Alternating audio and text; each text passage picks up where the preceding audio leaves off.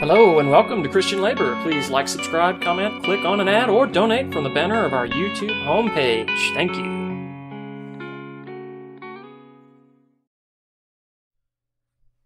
A couple of very interesting Bible verses. One of them where Jesus says that there will be a great falling away before the end times comes, and another one in the Revelation that talks about how because you are neither hot nor cold, I will spew you out of my mouth. And I was thinking a lot recently about how the Bible also says that resist Satan and he will flee to you, and how we mostly think of that as an intellectual and emotional problem, as it resists temptation and it will flee from you.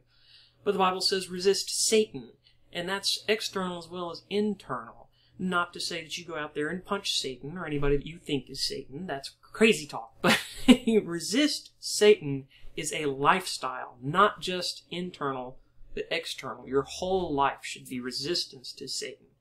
And what the Bible tells us is that he will flee from us. And what the Bible tells us is that before Satan's time comes, there will be a voluntary falling away. They will leave of their own accord. These people who call themselves Christians will go. And they'll leave only a tiny handful, and it is at that point in time then that you get this great oppression. So I don't pretend to know a whole heck of a lot about the Revelation, but I'm just telling you. Resist. Openly resist evil.